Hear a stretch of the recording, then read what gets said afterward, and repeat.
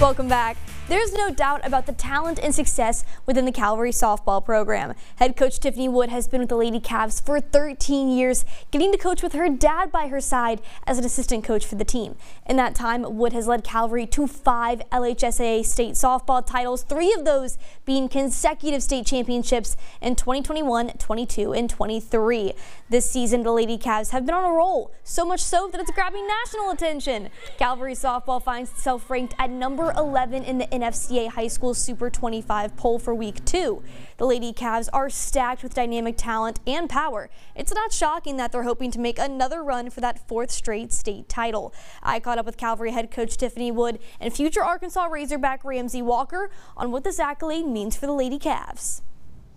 It has added confidence. It's definitely added a bullseye on your back too. Anytime you get stuff like that, it just gives people a little more incentive to try and beat you.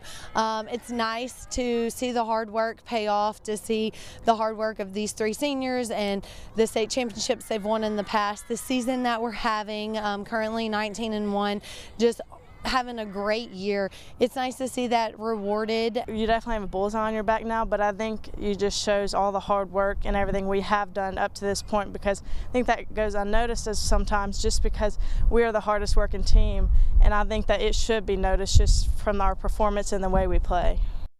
The Lady Cavs get back on the diamond tomorrow, Tuesday, March 19th, when they play host to Loyola in a district matchup. First pitch is set for 5 o'clock p.m.